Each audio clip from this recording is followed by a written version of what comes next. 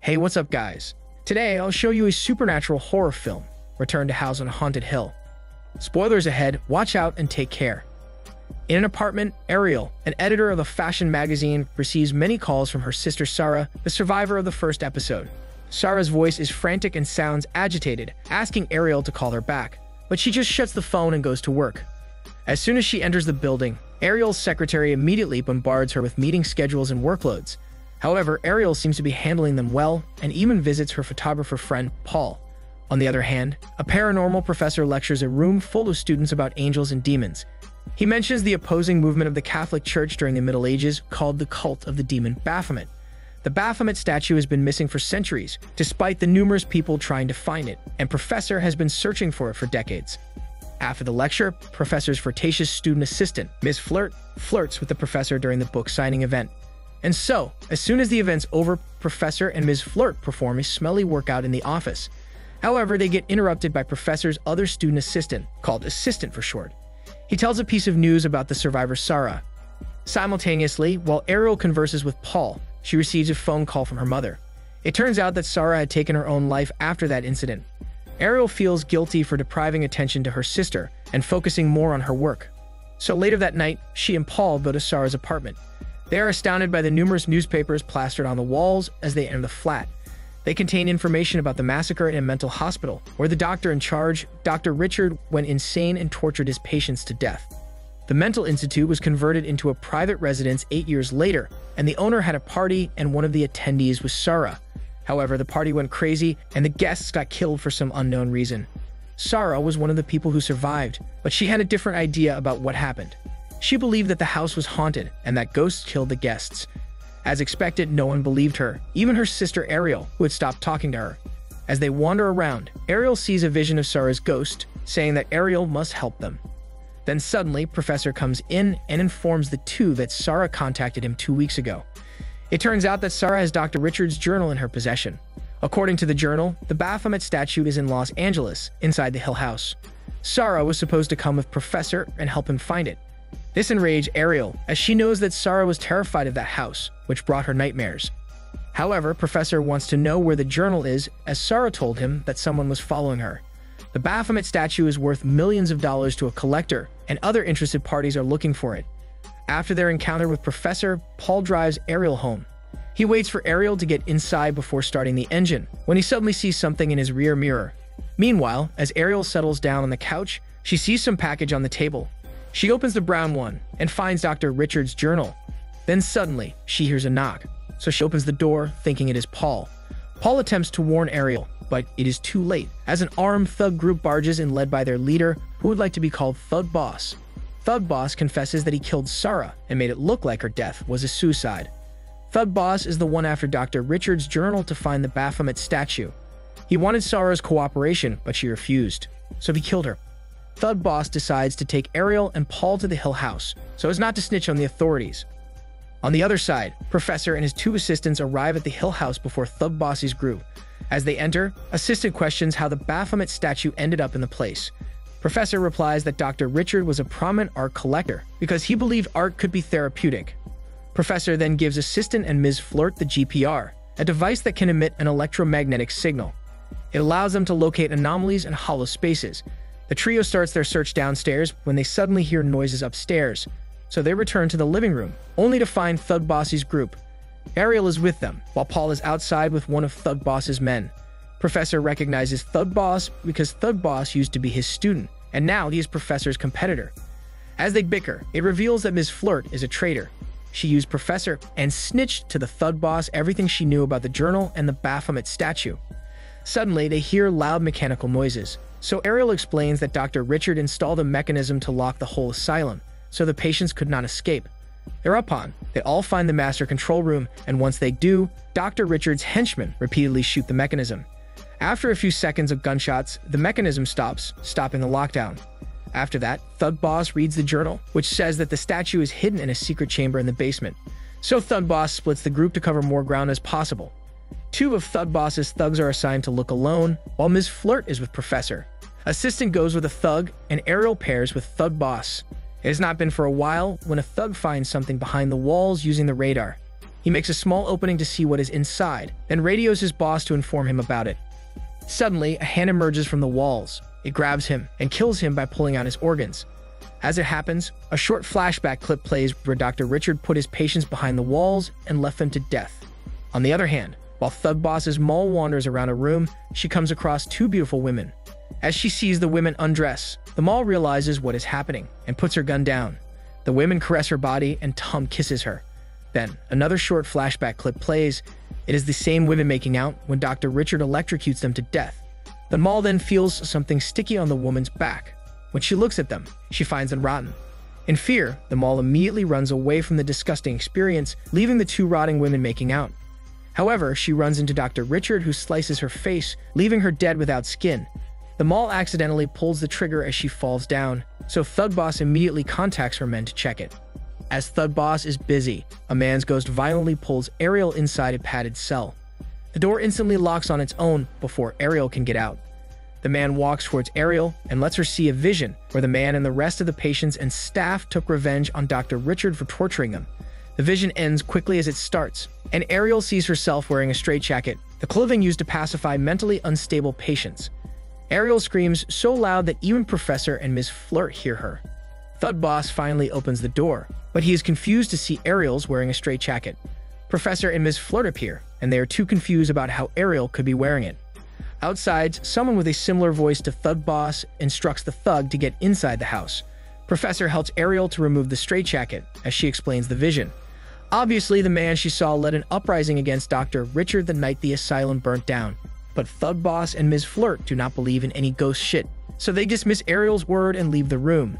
Assistant and the bald thug reach the entrance hall, where they see small movements underneath a clothed couch. The bald thug checks it, but there is nothing underneath. He then contacts his boss when some of the fabrics start to move on their own.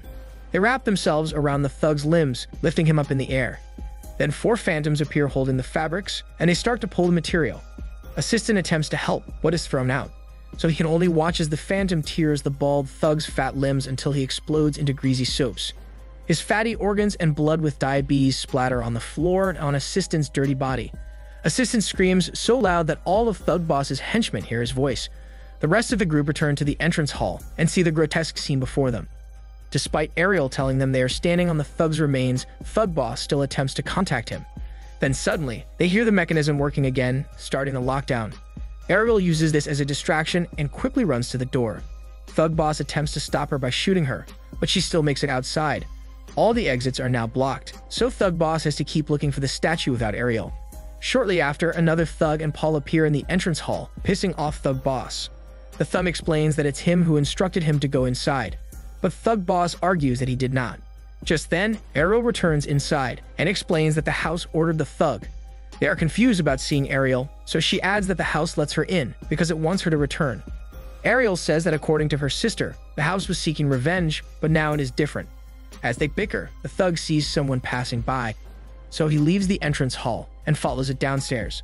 A nurse's ghost appears, ties the thug on a wheelchair, and pushes him into a room.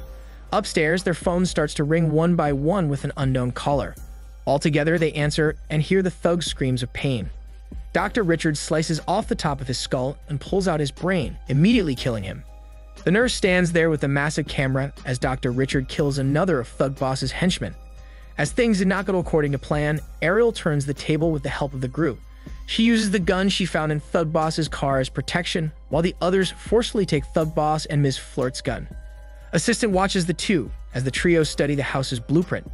It reveals that the house was connected to a water supply, and a sewer tunnel runs underneath. They can find a sewer gate down the shower area, directly above the drainage system. Professor then remembers that according to Dr. Richard's journal, the statue is guarded by the dead.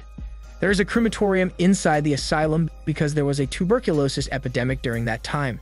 Infected people were cremated at the hospital, but Dr. Richard accepted some of them to minimize the infection. However, Dr. Richard also used the crematorium to kill his patients. This explains Dr. Richard's journal and the short visions. Due to the uprising against Dr. Richard, a fire broke out, and the patients attempted to escape. However, Dr. Richard put the asylum in lockdown, burning his patients alive. Then years later, the ghosts of these patients sought revenge. Later, they figure out that once they find the crematorium, they should find the statue. so the groups start to take action. As they walk, Professor explains that Dr. Richard was a brilliant physician and great humanitarian and was even nominated for a Nobel Prize. However, he went from being a respected doctor to a notorious murderer. The church believed that the statue possessed an evil influence over men. Since Dr. Richard was its owner, the statue manipulated Dr. Richard and his staff to commit inhumane acts. Shortly after, they find a hydro pool, which Dr. Richard used for his patient as a form of therapy. As they inspect the hydro pool, lights start to flick off, even the flashlight they have. Thug Boss uses it as a distraction and takes the gun from Professor. After that, he fights Assistant and drops him in the pool. Ariel immediately jumps and saves Assistant, while Thug Boss and Ms. Flirt run away with the house's blueprint. Ariel emerges from the water with Assistant, and she instructs Paul and Professor to find a way to get them out of it, as there is no ladder. However, several cold dead bodies emerge from the water and surround the two. They let Ariel see what happened to them. In the vision, these patients were forced to do hydropool therapy. However, Dr. Richard left them there for too long, and they soon died from the freezing water. The ghosts then drag Assistant underneath, so Ariel tries to save him again. However, the water is too deep, so she has no choice but to leave Assistant. As soon as she emerges, the two use the chain as a ladder and pull Ariel out of the water. On the other hand, Ms. Flirt and Thug Boss argue as they look for the crematorium. Ms. Flirt does not believe in ghosts, but she is suspicious as they could not contact Thug Boss's men. Thug Boss reasons out that his men are probably after the statue and suspects Ms. Flirt as a traitor. Thug Boss aims his gun at her, so she explains that she is not a traitor. However, Thug Boss refuses to put the gun away, so Ms. Flirt has to run away from him. She hides inside the dining room and holds the door shut as she hears Thug Boss's voice. However, she notices something strange happening behind. She turns around and finds that the appliances and furniture are floating. The chairs drop one by one, hitting Ms. Flirt at the back of her head. She falls down from the impact and sees Dr. Richard standing in front of her. Dr. Richard looks up to the refrigerator and then smiles at Ms. Flirt as it drops on her head, killing her. Meanwhile, the trio finds the sewer gate in the shower area, which leads outside the asylum. However, they cannot go out because of the iron grating. Suddenly, a pair of hands appear from the gate, holds Ariel, and lets her see where to find the statue. The same man from the padded room is in the vision, and he begs Ariel to destroy the statue. The vision ends, so Ariel shares that spirits are trapped in the asylum because the evil statue will not let them leave. Thereupon, the trio finds the crematorium area. They get inside a furnace, which leads them to a secret chamber. Inside, they finally find the statue, and it quickly entices Professor, so Paul removes him out of the way. Ariel repeatedly shoots the statue, but the bullet bounces off, not even leaving a scratch. So Ariel decides to remove the statue from the house by the sewer gate. She forcefully takes it from its position, and they immediately run upstairs as they notice the house shaking. Thug Boss appears as they exit the furnace and stops them when burnt ghosts grab him. They put him inside a furnace and cremate him alive.